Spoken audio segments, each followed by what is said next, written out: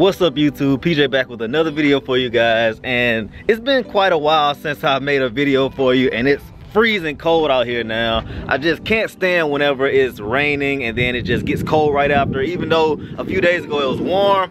I hate that. Alright, so if you look inside my car, you can see that I have a few things missing, like my glove compartment, just because I was trying to fiddle around with some of the vacuum lines, and I'll explain that in a second.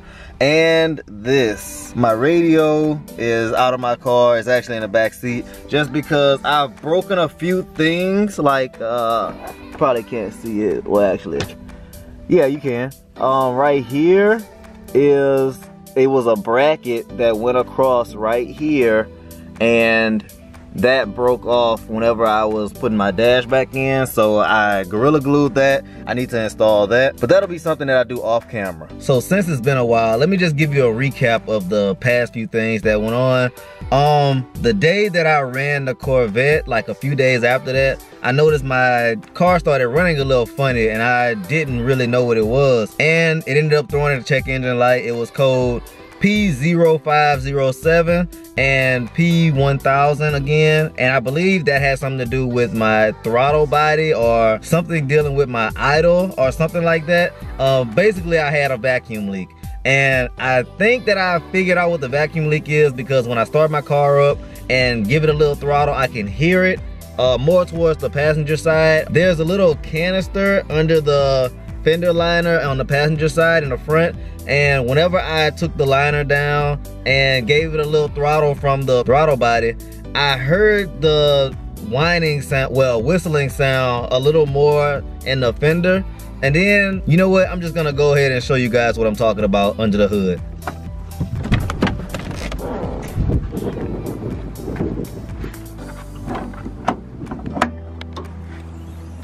Alright, so there's this vacuum line right here, and this thing is kind of deteriorating and things, and it's so easy for me to squeeze this when I'm driving normally, and whenever the vacuum pressure or whatever, it's easily sucked in, and I feel like this line is being pinched, and then whenever I'm in boost, it's probably leaking out somewhere. This, like I said, goes down into the fender, and I'll just have to remove this and see how it is. I've already bought another line to go ahead and replace it anyways, but let me just see how this is.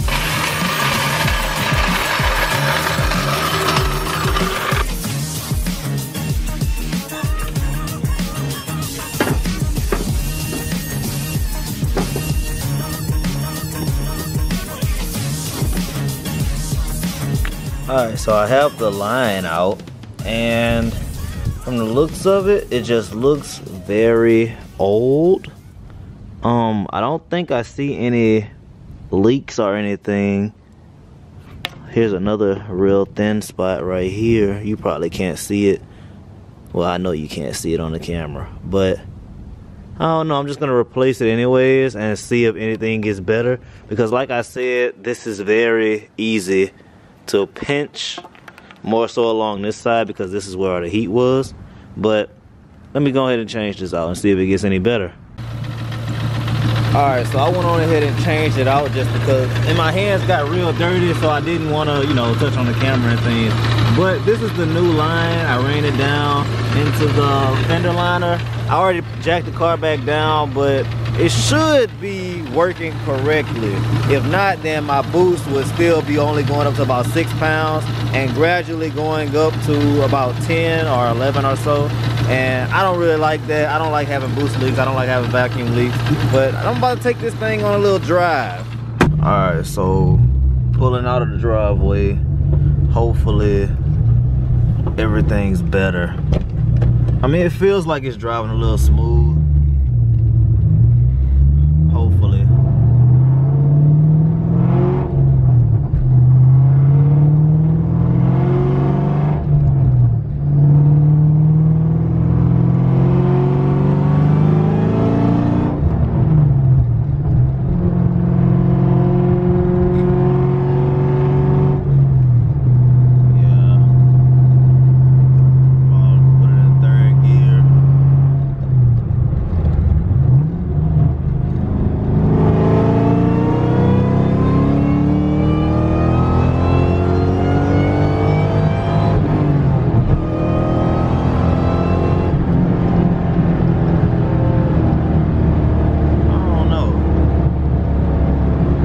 definitely still got a leak.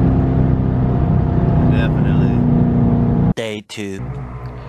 Alright, so it's day 2 of this vlog. It's actually a couple days afterwards, but it is one thing that I forgot to tell you guys that I have to do. And as you can see, I have a few boxes out here. This top one are my fog lights, because let me just show you my fog lights. My fog lights have been broken for a while, and I really don't like the way they look broken like that, because rocks and stuff. I mean, I live in Louisiana, so that's gonna happen, but I don't know, I just felt like I needed new fog lights. And the second box over here is something that I forgot to tell you guys about, and I'm glad that y'all do comment on the videos at times, because I would have never probably thought about it. The throttle body that I installed on the Cobra a while back was actually for an 01 Cobra, and that's why when I was installing it, Mikey even said, like, why is the wording upside down? And I was like, I don't know, but it fits. And just because the person I got it from, they said that it was from off of an 03 Cobra, but I don't know if they ran it or anything, but that's probably why my idling things are all messed up, and probably why my car isn't running as good. So let me go ahead and take these off and show you what I'm talking about. All right, so I just took off the throttle body, and this is the one that was on the car. As you can see, this is how I had it on there with AccuFab upside down, just because the actual throttle placement was on the right side. I didn't really think too much of it, but I see now I need to pay a little bit more attention. And this is the one that I just ordered. It's in the same position, but the AccuFab is actually on the top like it's supposed to be. And yeah, you can tell also by the way it's shaped. This one is more of a straight, like a top and bottom oval, and this one is more like a more cylindrical oval, I guess you would call it. Let me show y'all the back of them too. So this is the major difference. I believe this is actually why my idle was messed up. I didn't really think about this not having that little open port for my idle sensor. I forgot the name of it, but like I said, I didn't pay really much attention to it. But now that I'm swapping this out and I have brand new hardware and an actual gasket for it, hopefully this fixes my issue. I'm gonna upload my 93 tune again afterwards, because that's actually when the car started acting up. I think that the tune accounted for the extra air that was supposed to be going in here through idle, but I don't know. Hopefully it fixes it all. Alright, so I've swapped out the throttle bodies, still don't have my radio in, still don't have my glove compartment in, but now I'm uploading the tune again, just because when I uploaded the tune the first time, I noticed that the car started acting funny. Then it threw a check engine light code, and I didn't really like that it was code P0507, I believe, and P1000. But hopefully now this is gonna fix it. Hopefully, y'all pray for me, fingers crossed.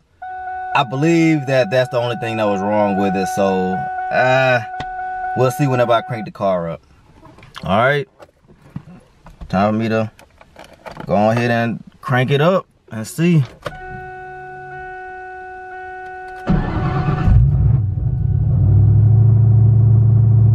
Oh, the idle's high.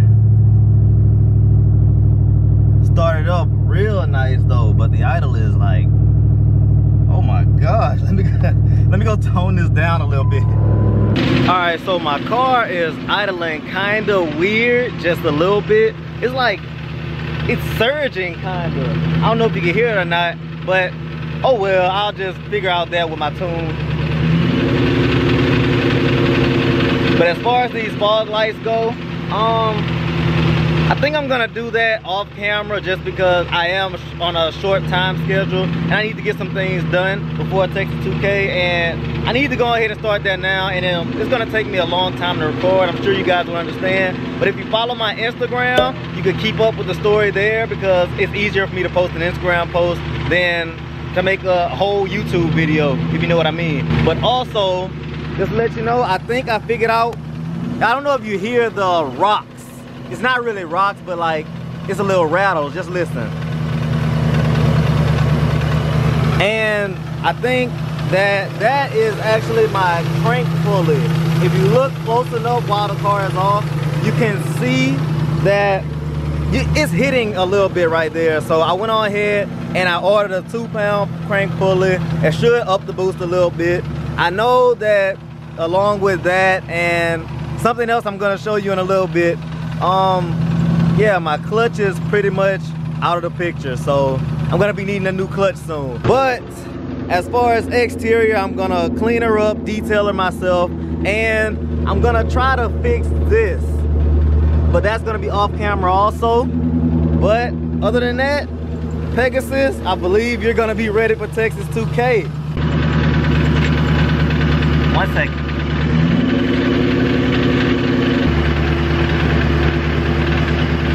Nothing too much, but I think I'm ready to party.